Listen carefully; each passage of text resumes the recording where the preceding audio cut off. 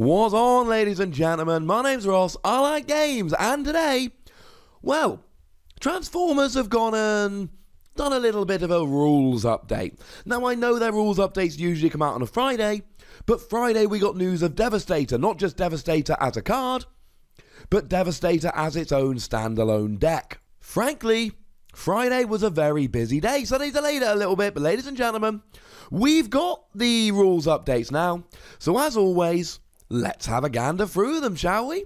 And we start off today talking about my boy Grimlock, one of my very favourite Transformers, one of my favourite cards in the game.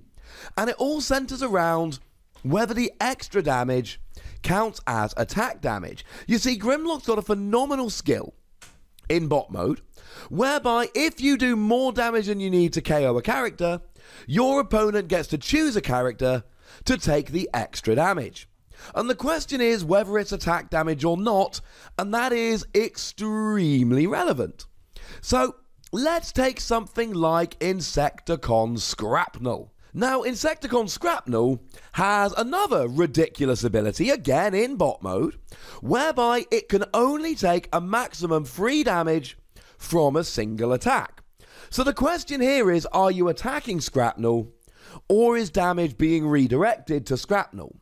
So let's say you're attacking Scrapnel, and you need to do 2 damage to KO Scrapnel, but you actually do 10. Well, now you've done 8 damage more than you need, but you don't get to transfer damage. The reason is, Scrapnel cannot take more than 3 damage from an attack, which means you're not actually doing 10 damage to Scrapnel, 2 KOs it, 8 gets transferred. You're doing 3 damage to Scrapnel, 2 KO it, and 1 gets transferred over. So when you're attacking Scrapnel, only 3 damage is done. And if you are redirecting the extra damage, it is 3 minus however much you did to KO Scrapnel. But if, however, let's say you're up against Insecticon Ransack. I know it's just called Ransack, but he's an Insecticon, gosh darn it. And you do 10 damage. But you only need to do 2 to get the KO on Ransack. Well, now 8 damage is carried over. You need to do 2, you're doing 10, 8 gets redirected. Let's say, for ease of example, that Scrapnel is the only other character on your opponent's side of the field. 8 extra damage gets transferred. But remember what I said at the beginning here. Grimlock's extra damage is not attack damage. That means that the full 8 would go over to Scrapnel here. If you're attacking Scrapnel, 3 damage is done, and if that's too much to kill Scrapnel, then the rest gets transferred over, but only from the 3 initial damage. But if you do too much and the rest gets transferred to Scrapnel, you can do essentially infinite damage because Scrapnel only prevents attack damage and Grimlock's extra damage, not attack damage. Incidentally, this means that Motormaster would prevent this damage going onto any of your other characters other than Motormaster, because Motormaster prevents non-attack damage done to your other characters, and given that this is the extra, non-attack damage, it would be prevented by Motormaster.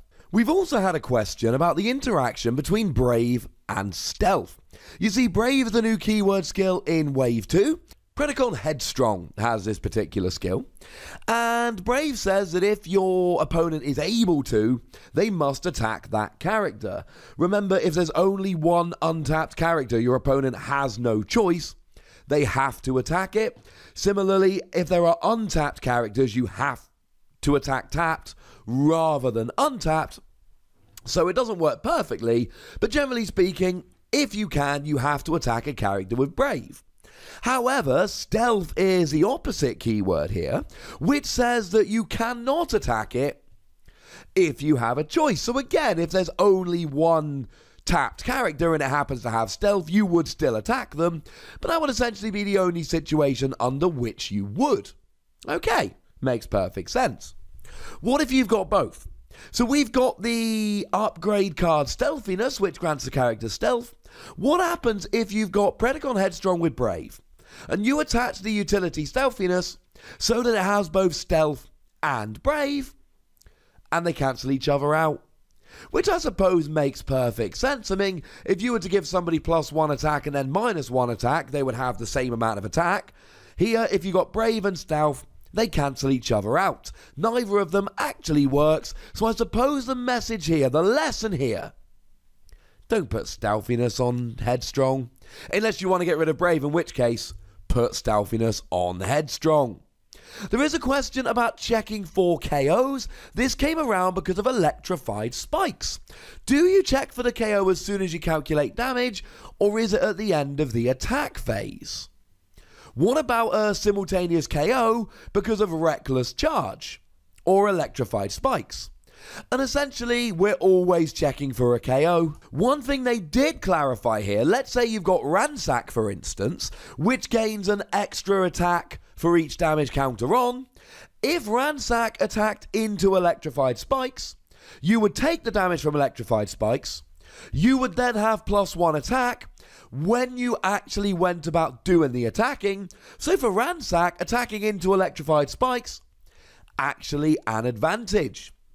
Now, we also had a couple of questions about Decepticon Psy-Ops. Now, this is one of the more interesting cards in Wave 2. Was revealed by the lovely folks over at Vector Sigma. And this has a lovely skill whereby you can KO any character you like, as long as you discard a number of cards from your hand equal to the star cost of that character. Well, the question is, and there are a couple of these, does it trigger before or after battle cards are flipped for the attack? And the answer is before cards are flipped. So essentially, if you choose to use the skill and get the KO, the defending character is KO'd, and there is no battle, so therefore nobody flips cards. The person attacking doesn't flip cards, the person defending doesn't flip cards. Before you actually get the battle going, then the character is KO'd, and there is no battle. The question is, if you use your ability to KO an opponent's character card, does the battle end, or do you then get to select a new target for an attack because the original target is no longer there? I.e., I've already just told you that there is no battle when you use a skill to KO a character. Does that mean you get to battle a new character? And the answer is no. The battle has ended, and I love that they put this in the answer. Bombshell is still swinging at the air where the defender used to be standing. There is no battle, but you do not get to substitute in a new battle instead. We've had a question about combiners. If a combiner is KO'd, do you have the combiner in the KO area, or do you have each of the individual transformers that made up the combiner in the KO area? And the answer is, it is a combiner, it is KO'd as a combiner, and it sits in the KO area as a combiner. Now, generally speaking, this is irrelevant, because when you KO a combiner, it's the end of the game, because we've yet to see anything where you can play other characters along with it. But this is relevant for Volcanicus. You see, Volcanicus comes around from the new Grimlock, and the new Grimlock lets you put Dinobots from outside the game into your KO area. Now, if you're playing a real game and your opponent's trying to stop you, it's just never going to work. But theoretically, you can actually get 2 sets of Dinobots in the KO area. You can get 2 Volcanicus out, which means we do need to know what happens when they get KO'd. Now, in the rulings that they made today, they did mention Volcanicus, and they also mentioned Redacted. We know we've got 1 combiner left to come in Wave 2, and there may well be ones in Wave 3, 4, etc. But there is definitely one planned, which would also, well, be able to exist with other Transformers, because otherwise it wouldn't be relevant. Watch this space, ladies and gentlemen. And the final ruling we need to mention today, it's all to do with Shockwave and the fact that, well, it's got the skill in bot mode. When your opponent scraps a card from their hand, they choose a character, and they do 1 damage to it.